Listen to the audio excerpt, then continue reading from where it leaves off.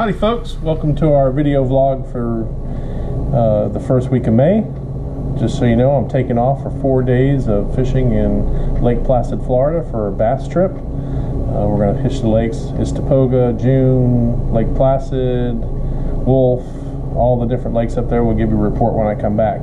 But right now I just want to talk to you real quick about some basic rigs for fishing the Everglades canals and the small lakes and ponds in our area. This is fly fishing, and I'm going to pan down and see some of the gear. Flies, leader, type of rods that we use, and then fly lines. We like to use the warm water bass fly lines, usually overweighted. So basically a setup I like is about anywhere from a 7.5 to an 8.5 foot fly rod, 4 weight, 5 weight, 6 weight. You can go larger, 7 and 8, but you diminish the amount of fun you have catching fish, because then you're kind of reefing most of the smaller fish in. A lot smaller fish in the Everglades. There are big fish, but the small fish by numbers outweigh the big fish. So anyways, one of the rods and reels that we have here that I really like is a little bug launcher 5.6.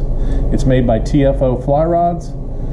It comes with a rod, reel, line, the whole 9 yards. It's a little slightly overweighted line on this outfit, and it'll help you cast all these bugs. The bugs that we fish, mostly topwater, the muddler here, a little spider imitation.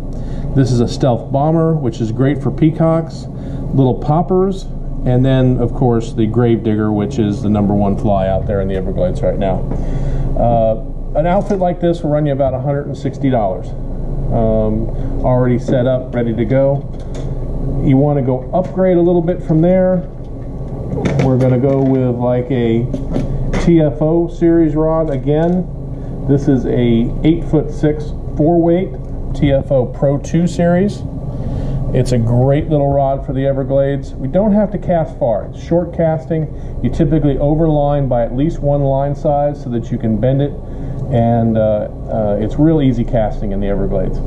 Catching cichlids, peacock bass, largemouth bass, all types of bluegills and sunfish and panfish. Great fishery out there.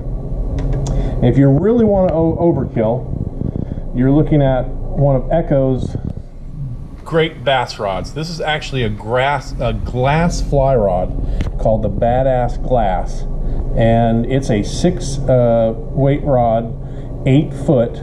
They come in 9 foot, but I like the shorter ones. They make them in a 6, 7, and 8. Great rod for bass fishing. You really feel everything with this rod. The cast is easy because you overline it by 1 line size, and it bends the rod quite a bit. And it's a great bass rod. A little pricey, you know, you're bumping up into that $250 to $280 range, not including the reel, but it's a real cool rod. Great rod for saltwater too. Under docks, mangroves, all that stuff.